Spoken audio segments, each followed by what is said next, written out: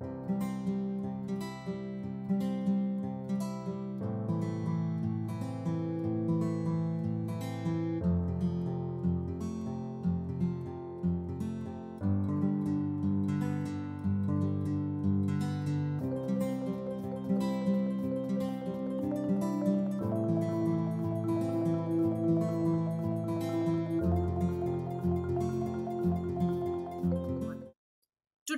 what I'm going to go ahead and discuss with you is basically the 10 days IIT JAM strategy. We all know the exam is coming, and since there are just 10 days left for you to revise your syllabus, there are some things that you must keep in mind.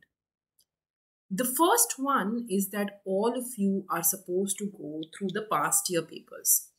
When I say past year papers, I know that there are only two past year papers, 2022, 2021. But 120 questions of IIT, and along with that, the two past year papers of GATE. Approximately 200 questions to 250 questions is a good practice for you to see the kind of questions that come in exam. No one is going to skip a single question. ऐसा नहीं कि अच्छा ये वाला नहीं हो रहा but कौन सा repeat होगा, we can skip one question. Nobody is going to follow that strategy. Each and every question needs to be done. That's the first thing. The second thing is that, when you are going ahead and revising any topic, usually what I love to do is make revision charts. Now, what is a revision chart?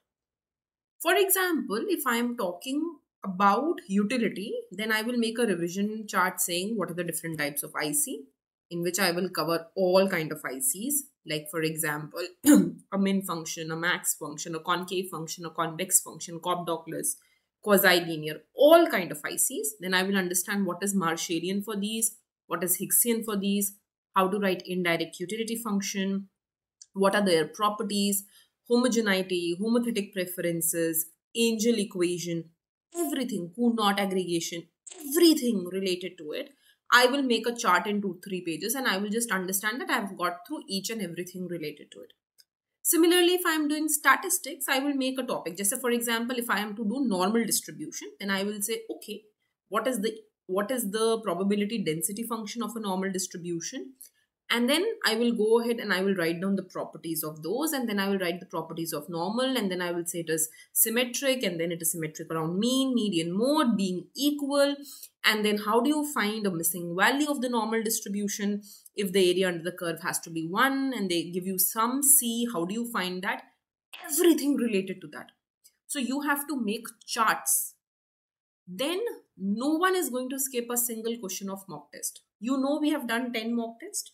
60 questions in each mock test, 600 questions. Each of you will do each of those 600 questions. Then you're supposed to do all questions from the question bank.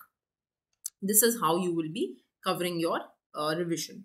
What you should not be doing currently. Don't waste time on ISI questions, as I have always been telling you. This is a bad idea to do so difficult questions which are never ever asked in the last 2 papers. We should not be focusing on those right now. Then don't waste time on topics which are never coming in syllabus. Just for example, sometimes students ask me doubts related to Lewis model for IIT. That doesn't come in IIT. Why do you want to do that, right? So you have to do only the topics that come in exam. Then keep Indian Eco at the last, because I always tell students it is uncertain. I will be conducting the Indian Economics Marathon soon. But still, I want you to keep Indian Eco only when you have covered all 4 subjects thoroughly. Do not compare your strategy with others. Many students think, acha, he is doing micro, she is doing macro, what should I be doing? I also start with micro. No. If you've already done micro and you're confident in micro, focus on the next subject. Don't compare your strategy with the other students. So these are few of the points I wanted to share with you. And keep your calm. Don't start panicking. Many students panic towards the end.